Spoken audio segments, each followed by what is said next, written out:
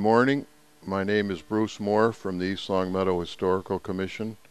We're going to be doing a video today about sandstone quarrying in East Longmeadow, Massachusetts. Our first photo depicts the town seal designed in 1994 by Sheila Osgood. It depicts the train station down at Maple Street where all the stone was shipped from and other various parts of the quarrying industry in town. Our first photo is from around 1880, and it shows some of the earlier operations of the quarrying industry in town. There's a bed of stone down about 30 feet below ground. There's a gentleman standing on top of the stone, and all that overburden on top had to be removed before they got to the stone. At the base of the picture you'll see an ox cart with stone ready to be taken down to the stone yard. And there's also a bunch of men standing on top of the bed of rock. They're working up above that too. The next photo shows an unknown quarry, possibly the Taylor Quarry in East Longmeadow, and there's a team of oxen down near the derrick and a bunch of stone cutters on the right side of the picture. I think they came over from where they were working just to pose for the photo. They wouldn't have been working there on the rocks. And to the left of the ox cart you'll see it's one of three different styles of derricks we're going to see today. This one is a hand crank derrick. The gentleman standing there has got the crank in his hand, and that would raise and lower the boom. The big tall part of the derrick is the mast, and the part that moves is called the boom. So he would be able to move that and raise and lower it to drop the stone down onto the ox cart. You'll see a lot of water in the bottom of this photo. That was a big problem in town, and it plagued a lot of the quarries, so much so that they had to shut them down because they couldn't pump it out at this time.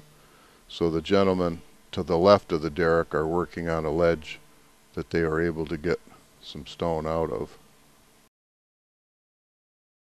This is a very early photo, probably from the 1880s, of a very primitive type of operation at the quarry.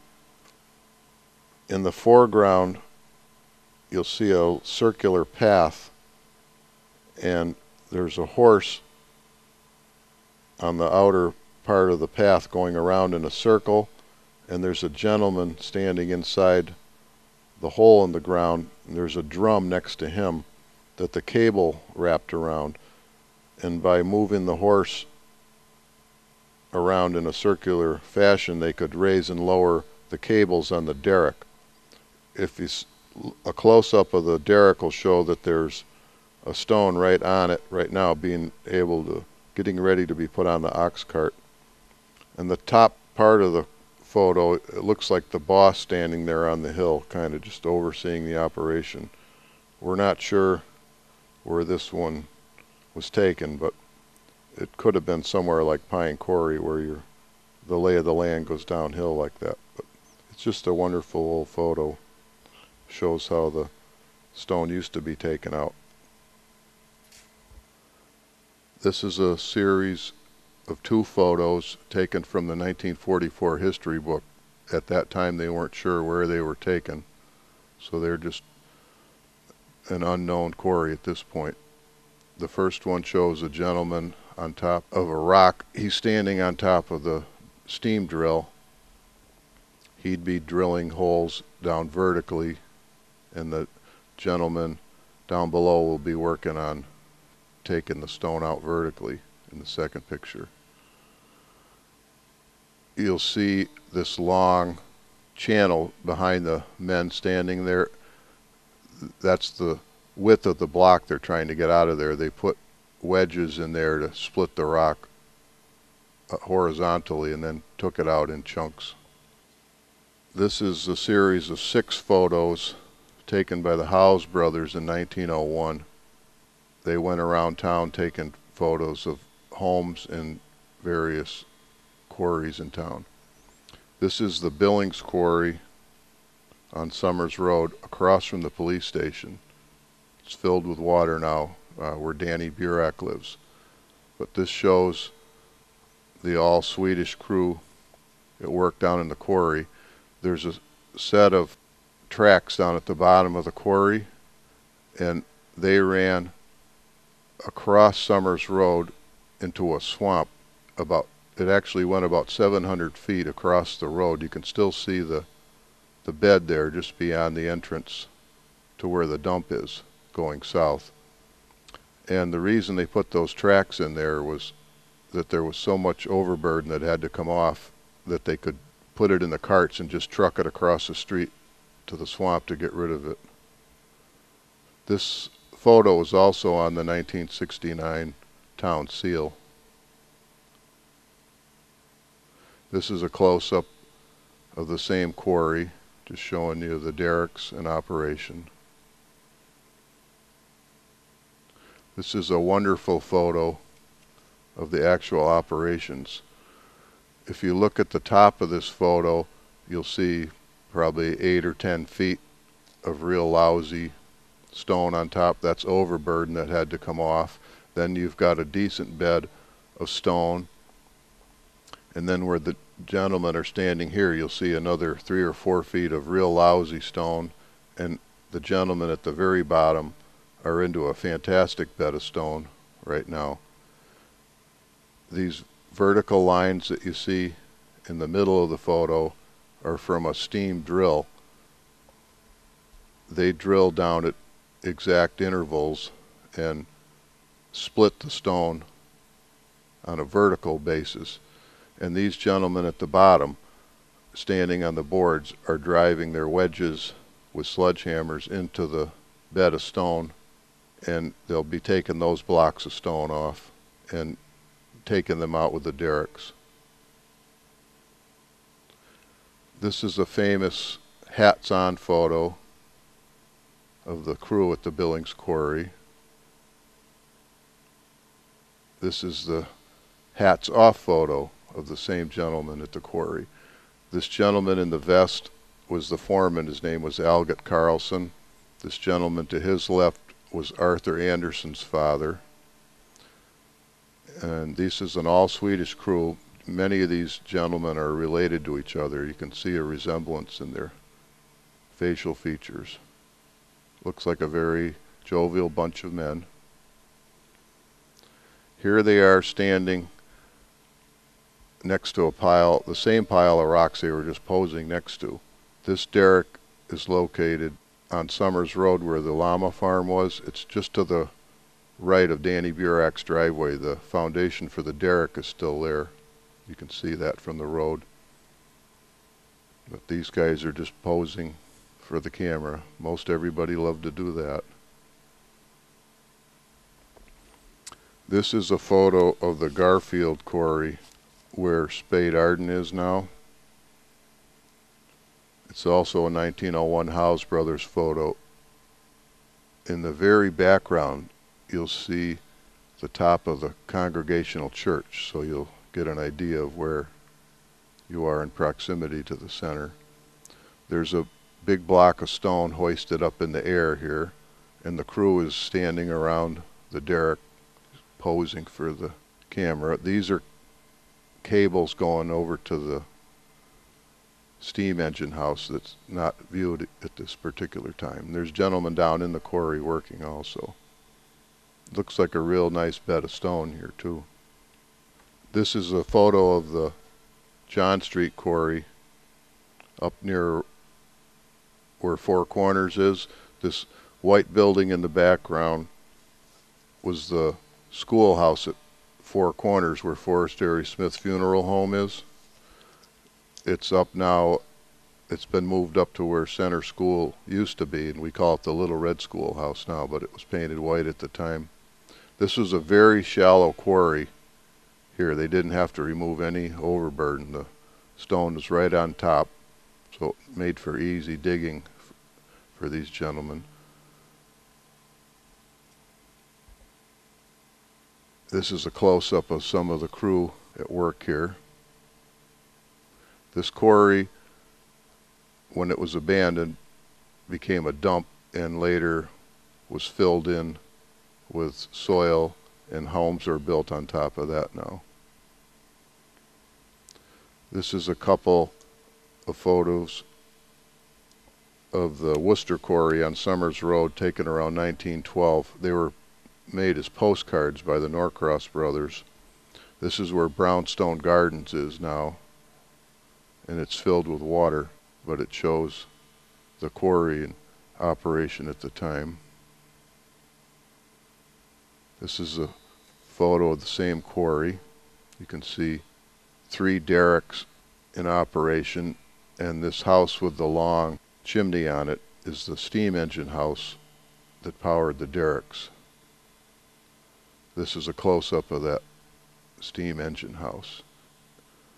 And they also had to pump the water out of here all the time. This is a picture of the Taylor Quarry taken around 1880 near the DPW yard now. This house in the left corner is still there, right opposite High Street on Summers Road. Most of this is filled in right now, and the town yard is, they use that for their service area. This is a photo of an unknown quarry in East Longmeadow. Their gentlemen are standing next to the derrick on top of a large pier. All the stone from the area has been quarried out, and they used the leftover stone to make this giant pier and mounted the derrick on top of that so they could get the stone from down below. The stone on top is stone that they're going to be taking out to the stone yard. This stone to the left is all leftover stuff they don't need anymore. Nowadays they'd grind that up and use it for landscaping material, but at the time they had no use for it, so they just put it into a hole that they didn't use anymore. This is a close-up of the gentleman standing next to the derrick. You can see how huge this derrick is. It's probably as wide as one of the gentlemen themselves. It's probably 60 or 70 feet tall and made out of chestnut. And the engine house is in the background. This is a beautiful 1901 photo of the Howes brothers took of the Kibbe Quarry on Kibbe Road. There was 3 quarries there working at the same time. Different outfits worked at various ends of the quarries. They're in a beautiful bed of stone down below here. This is mostly the rock drilling crew. Here you'll see in the next photo a close-up of them. That's the gentleman standing on the rock drilling machine that drilled the holes vertically. I love this ladder here. I'm sure OSHA wouldn't approve of that right now, but it certainly worked at the time.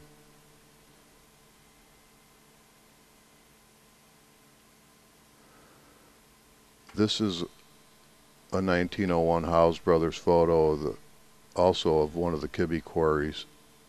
These gentlemen here in the front were lifelong friends. That's Mr. Runquist on the right. He's 51 years old. And these 2 gentlemen to his left are the Rystedt brothers. Mr. Runquist has a son and grandson that are plumbers in East Longmeadow. You've probably had work done by some of them at your house. This is a photo of the same quarry a little further back. The gentlemen are just posing with their tools. Mr. Runquist on the right is holding a long-handled pickaxe, and this gentleman on the left is holding a shorter one. They use the pickaxes to start holes for the drilling operator, and also when the rocks came out of the ground they put a hole on each side so they could be lifted out. A device like a giant ice tong would grab the rock, plus a chain also, and they were able to lift them out of the ground like that. This is the same quarry. You're looking further up in the photo at the steam derrick. These are cables that are running to the engine house. The next picture will show a picture of the actual engine house. And this gentleman is inside the steam engine house working the derrick, making it go up and down. He's got mechanisms inside there that can make the wire go out, and he has a brake on that drum that goes around here where you can just have total control of the whole thing. You don't want to have any accidents with the derrick. This is about a 1915 photo of a unknown crew of quarry workers. That's Mr. Algot Carlson again. He's a little bit older looking now. This possibly might be a can of black powder. This Mr. Carlson was an expert at determining how much black powder to put in each hole to crack the blocks out. And that's mostly a Swedish crew here also. This gentleman in the top hat is Mr. William Son. This is around 1895 with his 10-man crew, probably on the Kibbe Road quarry. He was one of the 3 operators of that quarry where the town dump is, and he also ran the quarry further up Kibbe Road we called Hoover's Quarry, where we all swam in. This is a beautiful 1884 photo of a group of quarry workers. When we first got the photo, it was split right in the middle, right across the 1884. It was on hard cardboard, and Bruce Atkinson spent a couple hours repairing the photo and cleaning it up, and it really came out beautiful. You'd hardly tell there was any damage to it. But each one of these gentlemen is holding the tools of their trade. This would be the foreman here with a hat on to the left. This would be the water boy in the middle. All these gentlemen are holding pickaxes up top, and these gentlemen in the middle would be holding pry bars. It's a wonderful photo, and an unknown quarry, unfortunately. A lot of our photos don't have any information on the back.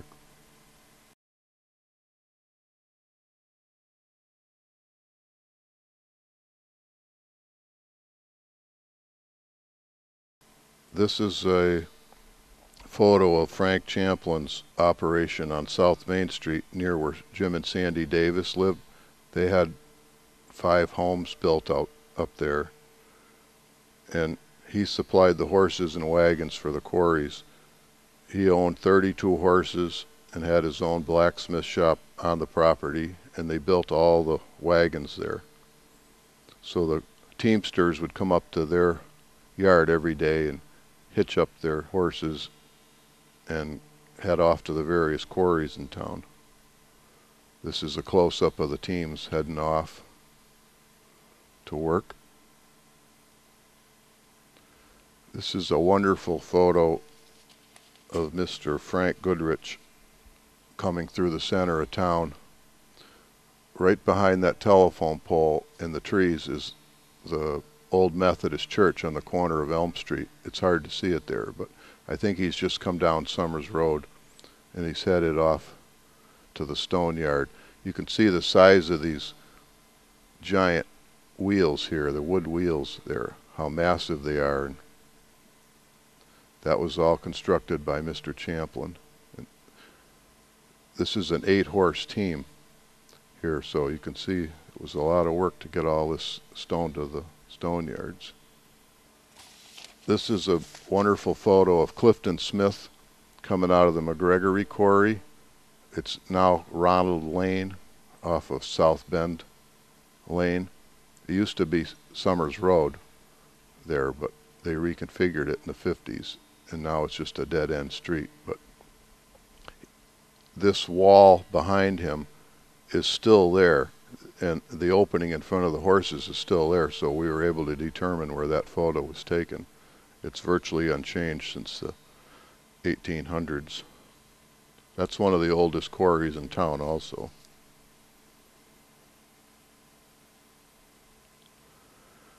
This is a very famous photo of George Patrick posing on his team of oxen in front of where the DPW is right now. That was the Taylor Stone Yard at the time. He's also on the town seal, and they made a postcard of him that was passed around and mailed to many people in town. It's probably hard to tell, but on the tips of the horns of these oxen, there's little brass round pieces put on the end. I'm sure when they put the yokes on these animals, they were a little bit unruly and they didn't want to get gored by their horns. We actually have one of these ox yokes down at the museum that was donated by the Turnbergs. It was found at the town yard several years ago. This is also another photo of Mr. Frank Goodrich on Maple Street going to the stone yard. This building to the right was the Hun block at the time, and the building there now, this left corner would be where Boston Market is. The building in the middle background is where Sticks and Stones lacrosse store is. It also used to be Nooney's Hardware. You can see the top of the Congregational Church in the background. This is a photo of some stone samples offered for sale by the Norcross brothers. It shows the 3 shades of stone they were offering for sale. This top one is bright red, taken from the Maynard Quarry up behind Graziano Gardens on Elm Street. St. Michael's Church was built with that. It's one of the only bright red stones in the whole world. The middle photo is from the Kibbe Quarry on Kibbe Road. The town hall is built from that stone. That was built in 1882. It looks as beautiful today as it was then. The third stone at the bottom is the Worcester stone. It was called the Worcester Quarry after the Norcross brothers bought it. They came down from Worcester, so they just named it the Worcester Quarry. The Berkshire Bank on Shaker Road is made from that stone, just to give you an idea of where it was used in town here. This is a letterhead from James and Mara, one of the owners of some quarries in town. They were actually located on Lyman Street in Springfield, and they employed 200 to 300 men. All the stone that they took out of East Longmeadow went directly to their Springfield office, so on Lyman Street down near the railroad station. So they didn't actually dress any of the stone here in town, but they certainly were very active in town. They owned the Billings Quarry and one of the pine quarries, and had many other operations in town here. This is a letterhead from Frank Burton. He's offering Crane red sandstone for sale. The Crane Quarry was located right behind where Rocky's Hardware is now. There was 2 quarries there, the Cope Quarry and the Crane Quarry. They filled with water after they were done being used, and the kids used to fish in there. And they've since been filled in and paved over, so they're no longer around. That was the fate of many of the quarries in town. They either became a dump or just got filled in. This is a 1900 photo of the Norcross brothers working at the mill off of Maple Street, down behind where Community Feed was. 100 or more men worked and lived here.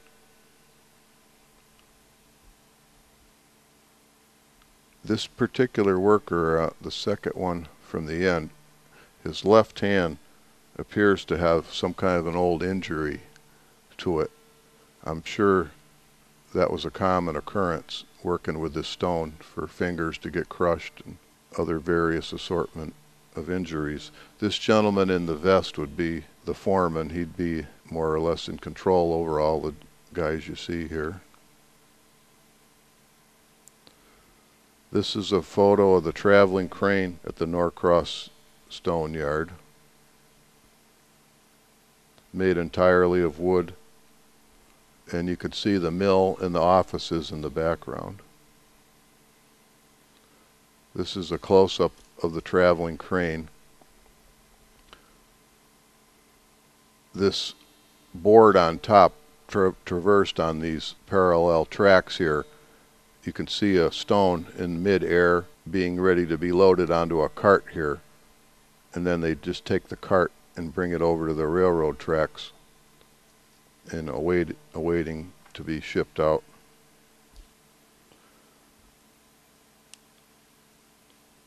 There was as many as 7 or 8 trains a day came in to take the stone away, and one of the trains had 17 carloads of stone at one time.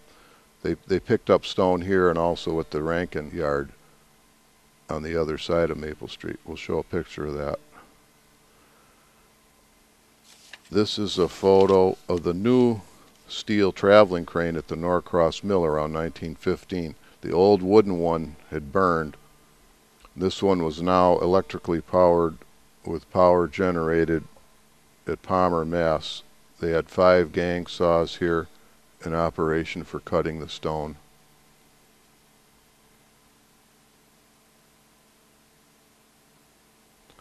This is a beautiful photo of the John Rankin stone processing plant on Crane Avenue.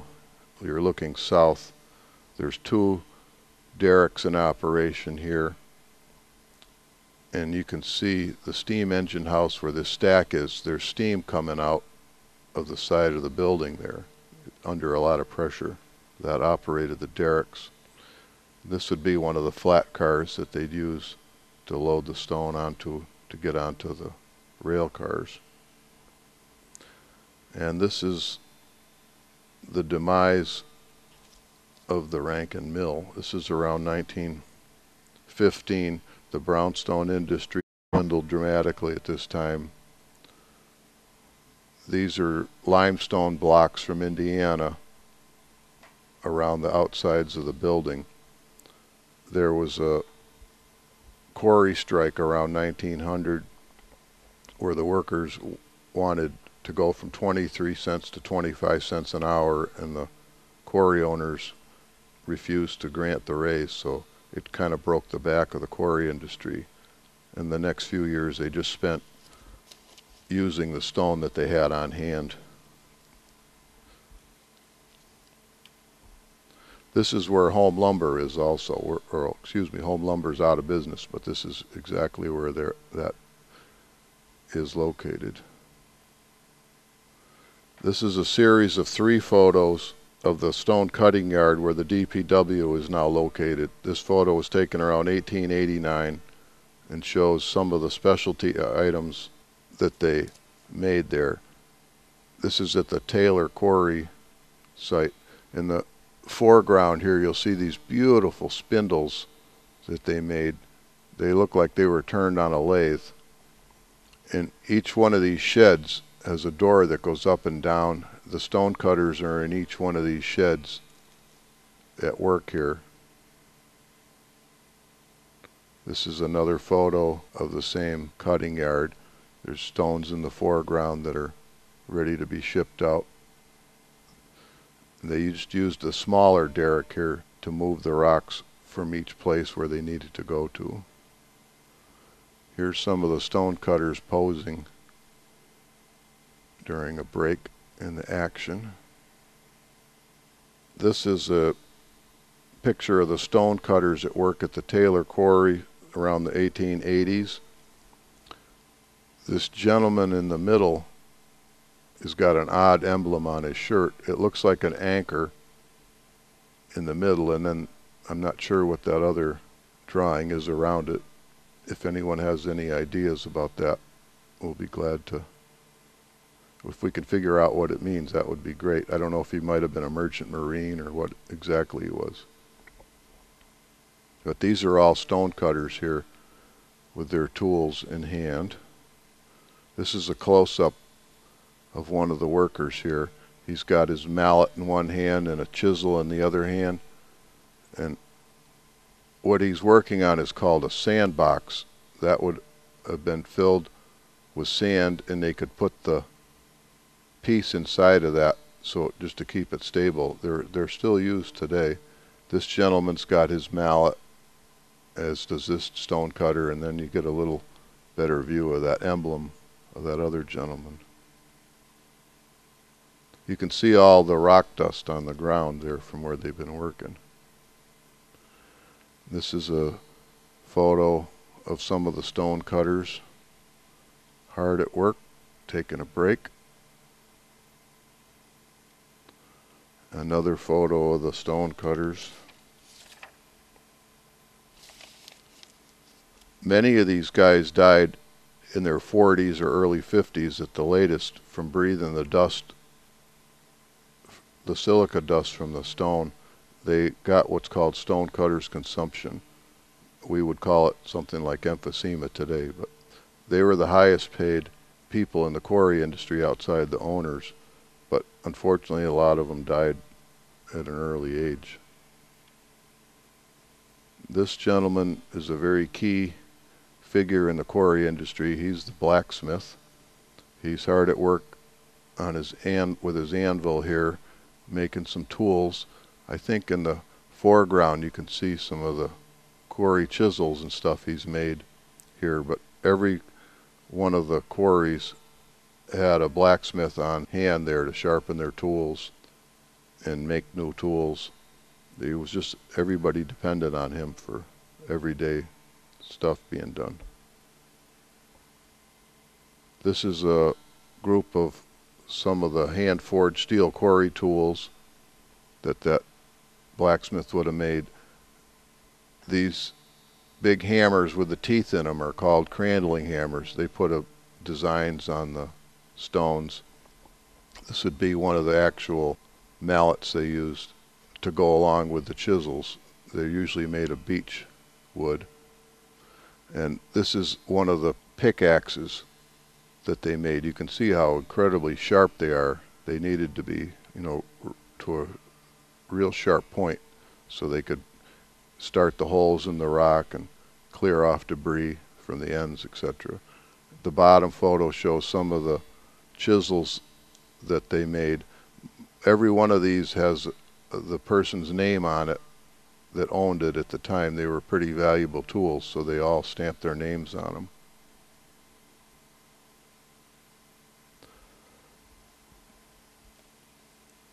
This next series of 5 pictures was taken August 16th in 1937 by Victor Mazzarella, who was 16 years old. He was working at the concession stand at Redstone Lake. A 1937 Hudson terraplane went to the bottom of the quarry when the parking brake let go.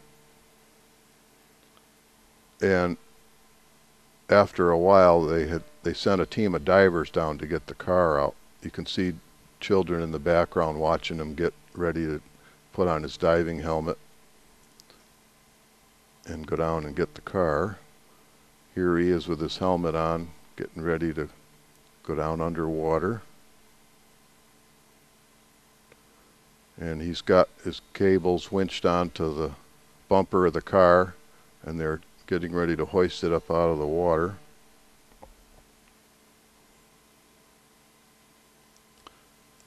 And you can see all the kids in the background watching the car come up out of the quarry. This was very exciting, I'm sure, for them. And here it is up out of the quarry, a little worse for wear. It's got some damage on the right side, and there's also a New York license plate on here. So maybe the guy didn't know where to park at the quarry. That's why it ended up going in the quarry. This Redstone Lake was run by a Mr. Marcoux at this time.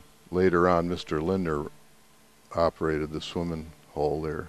This is a 1946 photo taken at Redstone Lake. Now it's owned by the Lindner family. This gentleman's doing a dive off the high dive tower. The water is no more than 15 feet deep where he's diving into. This is a photo of the new diving tower at Redstone Lake built by Mr. Lindner and Donald Heenan. On the left is the concession stand.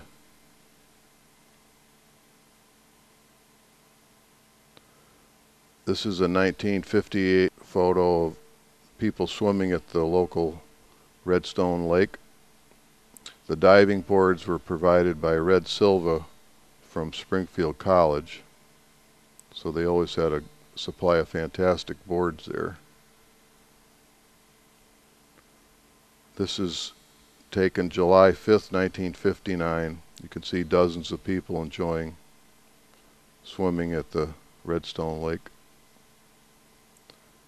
They had a riding stable at Four Corners, and a lot of people used to take their horses up behind Blackman's Pond and come here that way. In 1965, they began draining Redstone Lake.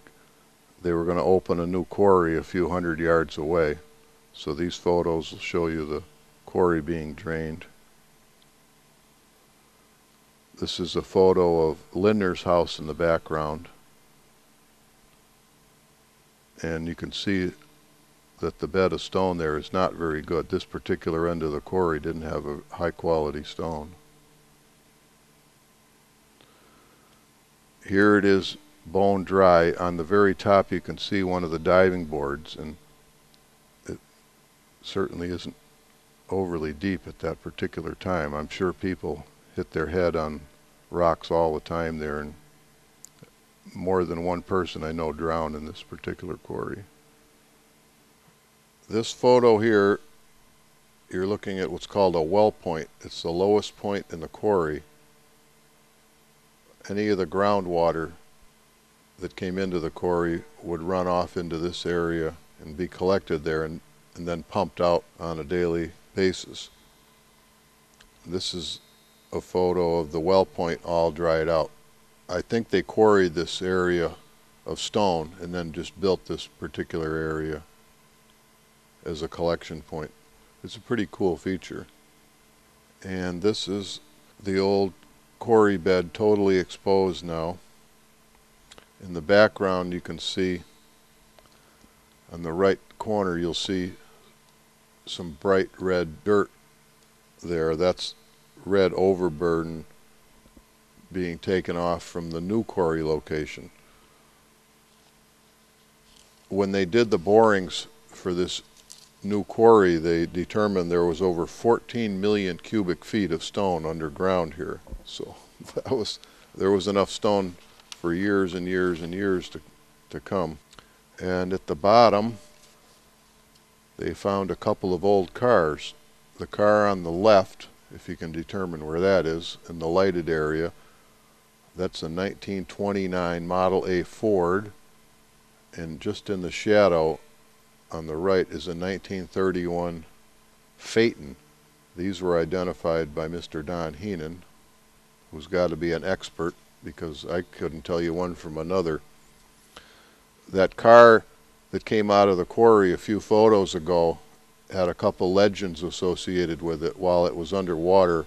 One that there was a diamond ring on the back seat, and another one that there was a body in the trunk. But when they brought the car up, you know, they found out they were just rumors. But these cars in this photo would probably be just field cars that kids just pitched over the edge, and they would never have gotten taken out if they didn't drain this quarry to reopen it again.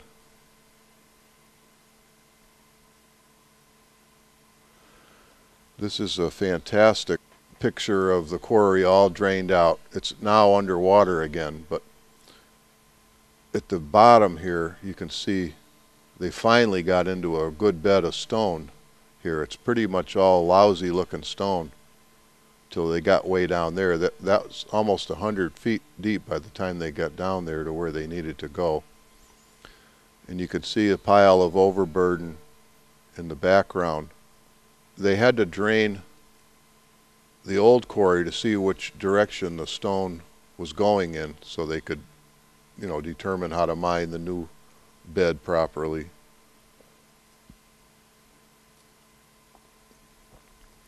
And now we're in the new quarry that's a few hundred yards from where the old quarry was.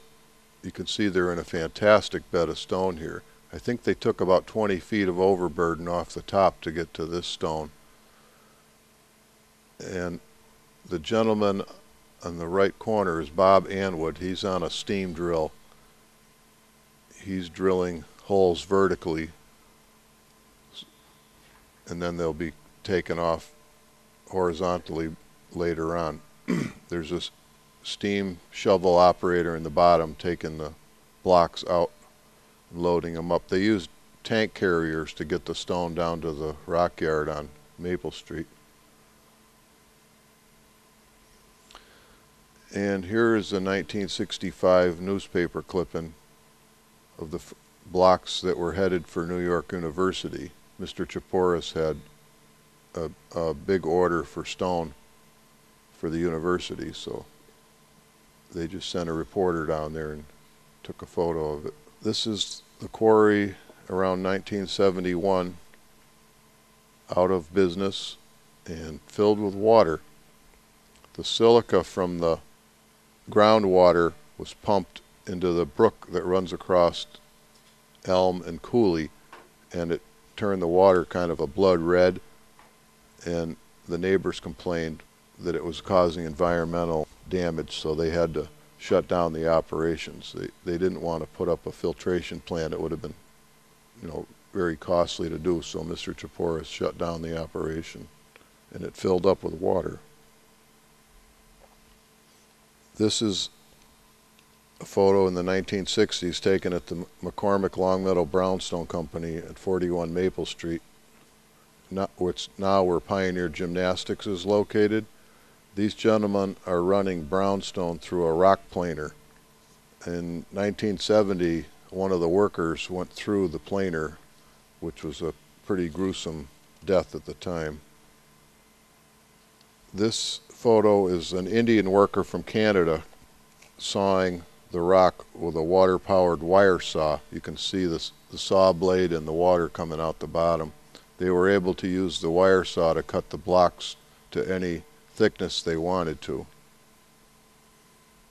These are 1960s photos of the water-cooled saws at the McCormick Longmeadow Stone Company. They were diamond-tipped circular saws, and they were able to cut the slabs of brownstone to various thicknesses. This photo here shows some of the different textures that the McCormick Longmeadow Stone Company could put on the stone. They offered crandled, shot sawn, tooled, or split-faced. The crandled stone is made from the Worcester stone. It's very light brown. And the middle two are from the Maynard quarry, the reddish color, and the bottom split-faced one is made from the Worcester stone.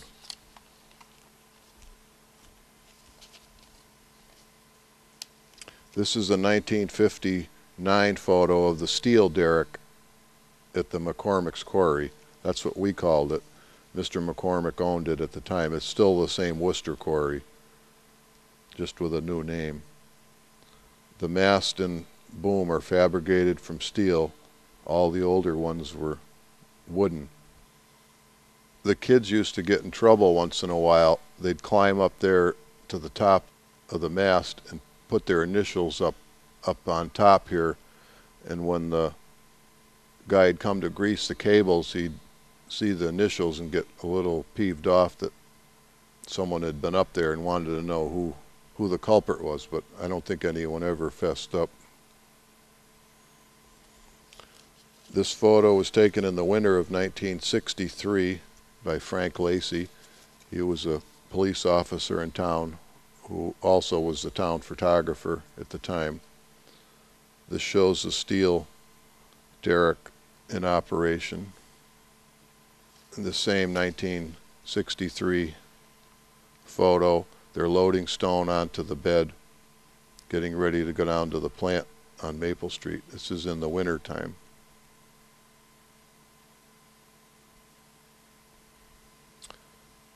And now the stone is loaded onto the truck, getting ready to take off to the plant. There's a huge pile of overburden in the background they had to get rid of to get to the stone down below. The house in the right corner was the Wheeler house at the time. It was right on Route 83, just up from the DPW. They condemned the house because it was too near the edge of the quarry, and they moved out and they tore the house down. That's right where the last phase of Brownstone Gardens is now, right on that same edge of the quarry. And it's all underwater right now.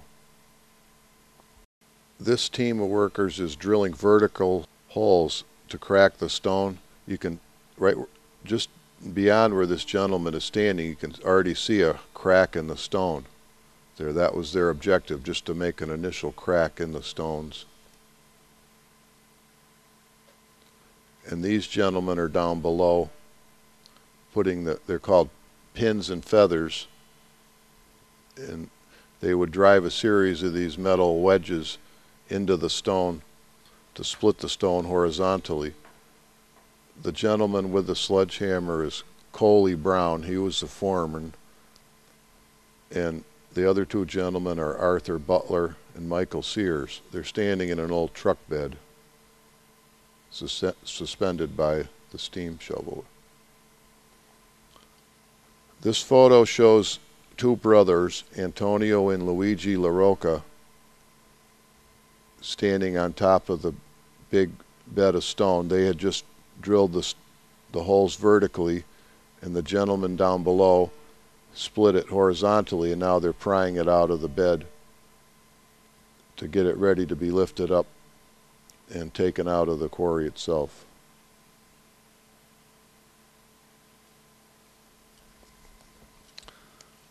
This is a beautiful brownstone memorial mantle in Ames Library in northeastern Mass. It's designed by St. Gaudens, who also designed the $20 gold piece. It's built of the Worcester sandstone, the real light brown colored. It's just a fantastic carving. It's still there if you want to go visit it. And this mantle is in the Billings Library at the University of Vermont. This is built of the Kibbe redstone.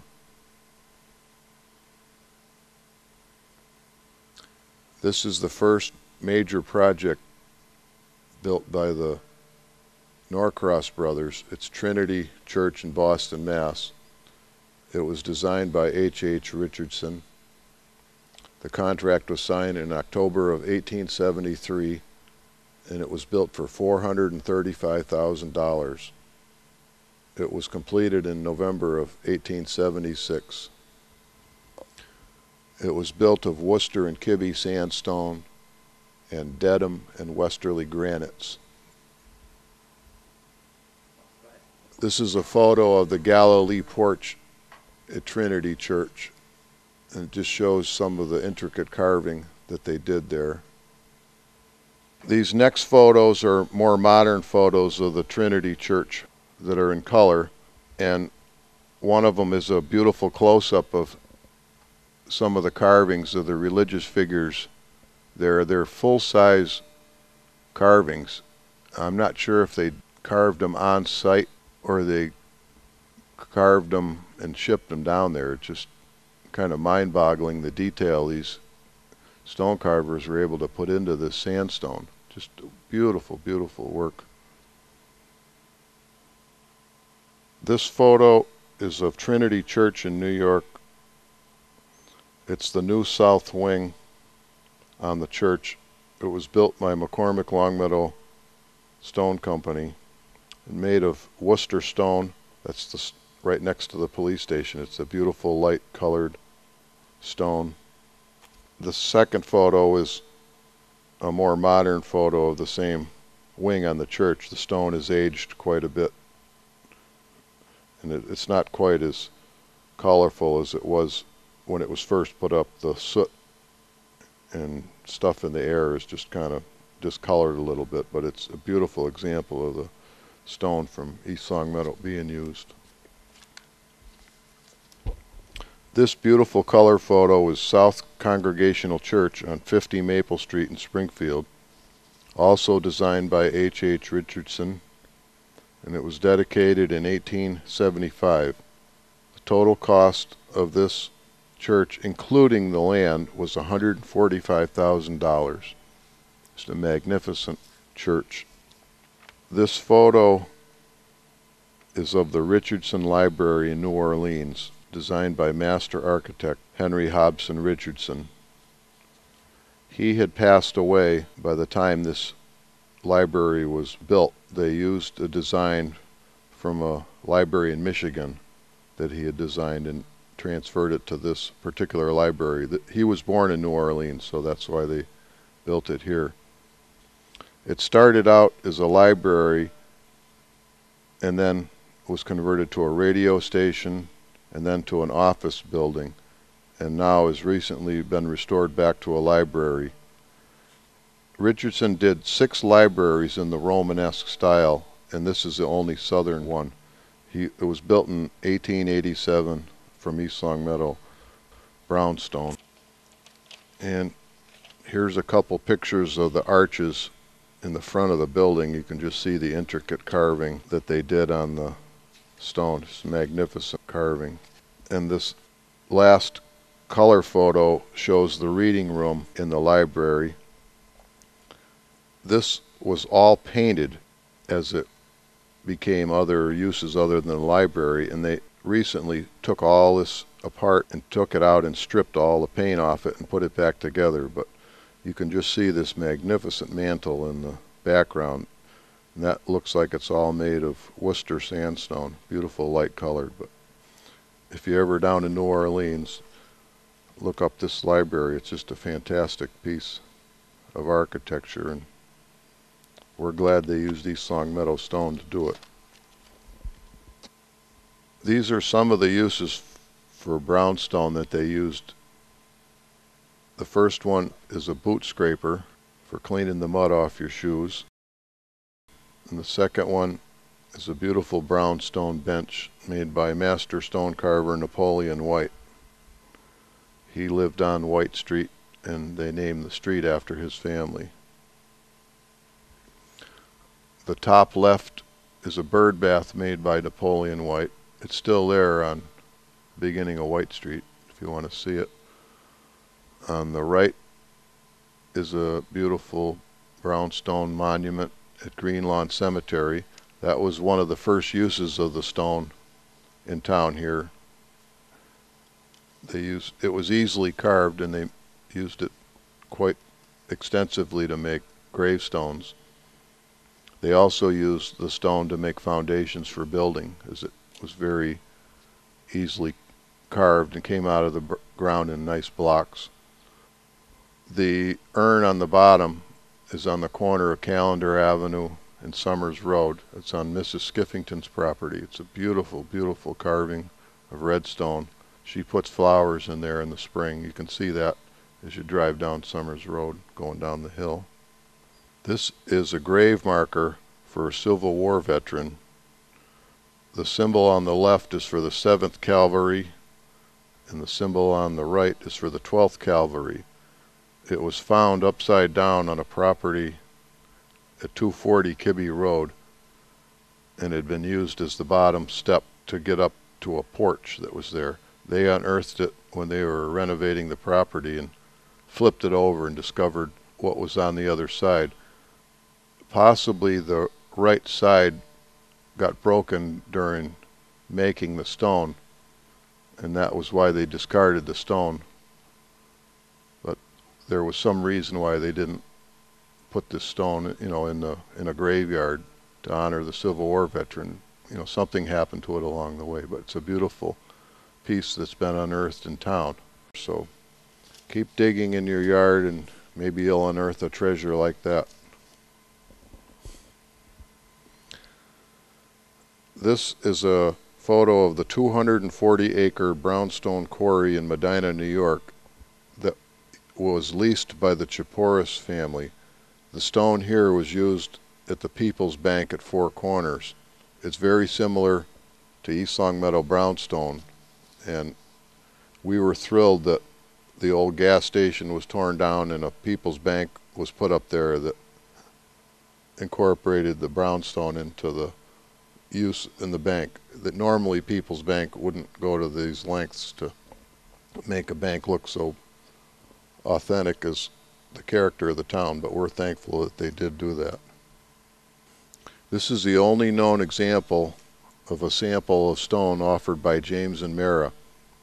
It's located in the Springfield Museum of Natural History in downtown Springfield, and the salesman would have brought this around and offered it to different people to show what they offered for textures and color of their stone. These last few pictures are just some of the quarries in town, or what's left of them. There was a dump on Kibbe Road that was started in the 40s as a dump, and a gentleman named Clarence used to run that one when I was younger, but it's now completely filled up and capped over, and in the back of the quarry is this huge pile of overburden. This is probably a good 25-30 feet tall, and this was stuff they took off the top of the ground to get to the stone to begin with. This is John Romito's quarry on Kibbe Road. It's only about 100 yards further towards Summers Road from where we just were. There's only about 100-foot land bridge between the two quarries. This is taken on the power company's right of way. This quarry was worked to almost 100 feet deep, and it's just a beautiful quarry that fortunately never became a dump. This is another view of the same quarry. The town hall and the armory fence foundation were made with stone from this quarry here. This is the Moody quarry in wintertime. It's off of Elm Street Extension, or you can get to it at the end of Greenacre Lane. It was a swimming hole for many years. I probed it in the winter and it was 18 to 20 feet deep. In 1935, a gentleman named Lazario Stellato, who was 24, drowned in this quarry. From what I gather, he had gotten heated up at work and just jumped into the water and apparently just suffered a heart attack from the cold water. But it's unfortunate, but that happened quite a bit in town here. It's quite small at this time because neighbors from all sides keep dumping their lawn clippings and leaves right up to the edge of the quarry, so each year it gets a little smaller.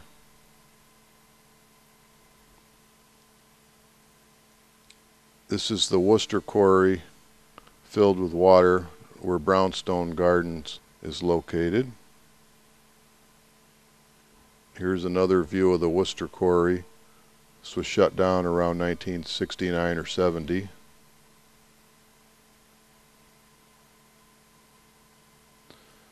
This is the remains of a Swedish gentleman named Carlos Lindstrom.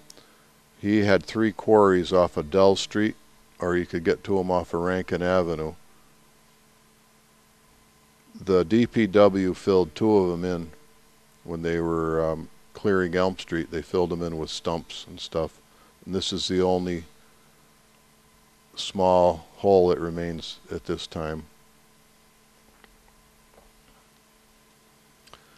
This is the Billings quarry on Summers Road, now owned by Danny Burak, across from the police station. It used to be the Nathaniel Goodrich quarry the S.J. Billings and Company quarry, the James and Mara quarry, the Keatings quarry, and now it's Burek's quarry. They had a garden show in the 1990s, I think it was, at their house, and Danny got the fountain work in there, so we got a beautiful picture. It's right off the diving board at his property. In July 10th, 1934, a gentleman named Leonard Clark drowned here. He was swimming across the quarry and just wasn't able to make it. And they pulled him out with grappling hooks, and many of the parents in town made their children watch him being taken out because they didn't want him swimming in this quarry to begin with. They called it the Big Quarry at the time, and it was a very popular swimming hole, but the parents were just trying to make them aware of the dangers of swimming in a quarry like that. But it was an unfortunate tragedy.